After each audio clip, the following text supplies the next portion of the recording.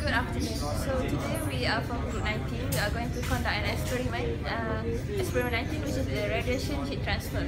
So there are three parts of this experiment. For the first part, Experiment 19A, the inverse square law for heat. The objective for this experiment is to show that the intensity of radiation on a surface is inversely proportional to the square of the distance of the surface from the radiation source.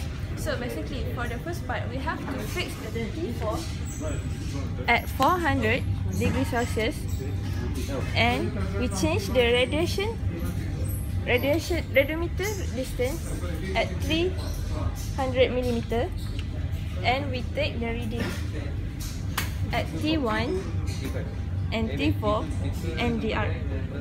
After that, we repeat the experiment by changing the distance for 40, 50, 60, 70 and 80. Okay, good afternoon.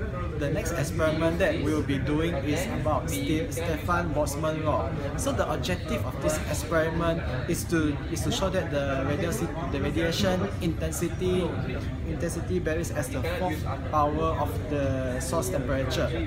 So to begin this experiment, we fix the distance at 300 millimeters here.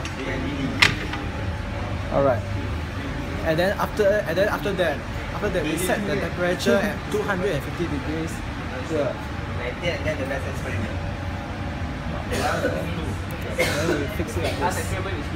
So after we set the temperature at 250 degrees, we take down the reading for T1, T4 and the radiometer, which is R.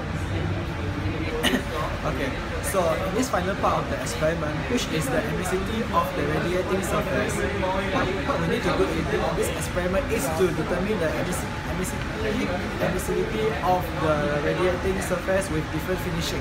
So we start doing it with the black plate, which is T1 here, and we press it all over here. And then after that we take down the temperature T1, T2 and T4. And then moving on we put the silver plate here, and we take down the reading for T2, T3 and T4. We will not be taking the reading for T1 because the temperature of T1 plate is still hot.